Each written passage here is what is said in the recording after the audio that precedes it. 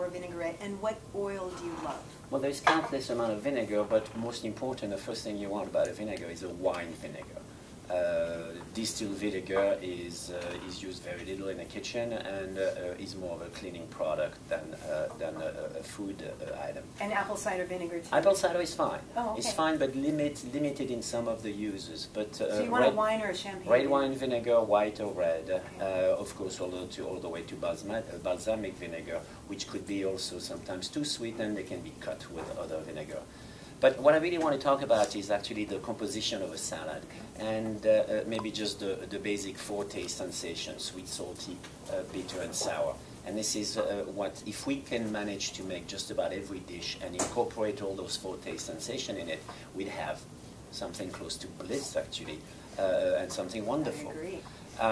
And the salad that I'm doing here, all I have is, again, a little bit of red wine vinegar, a good extra virgin olive oil, okay.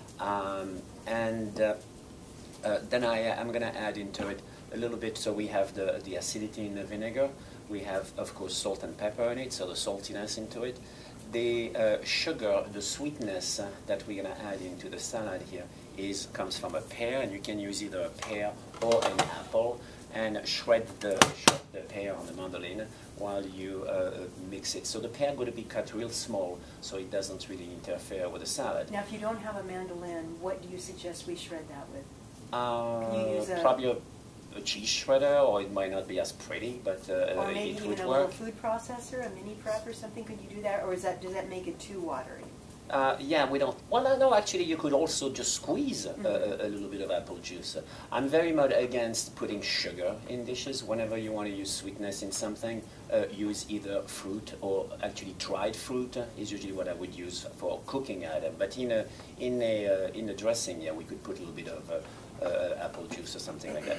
But I'm also using for texture some walnuts that were caramelized with sugar and a little bit of cayenne pepper. Can you give us a quick tip on caramelizing walnuts? Do you do it with butter or do you do it with just sugar? No, just sugar and water. Okay. And, what kind of sugar?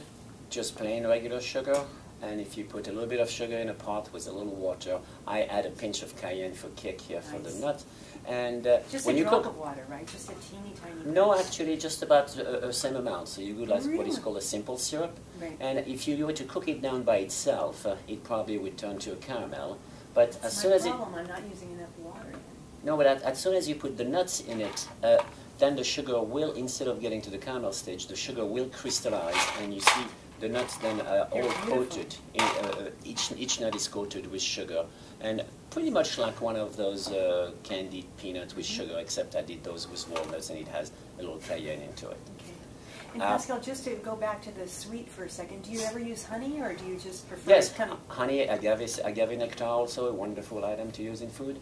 And also, what I'm going to finish the salad with is a little bit of blue cheese, and the blue cheese, of course, being 45% fat, and fat is wonderful in food, will add that full. See, the vinegar is very, acidic and make you like narrow your mouth and try to keep it in a small area. Exactly. Rather than the fat.